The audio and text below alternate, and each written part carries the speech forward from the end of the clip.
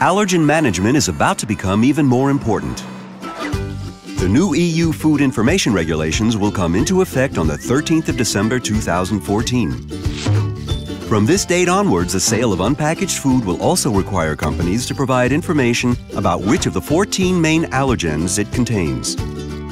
What does this mean for day-to-day life in the kitchen?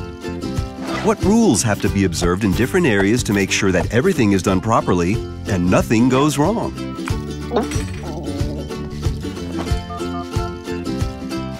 Get your team ready for the changes today and request a detailed training pack from Unilever Food Solutions, including a training film and a wide range of materials that offer additional information and support.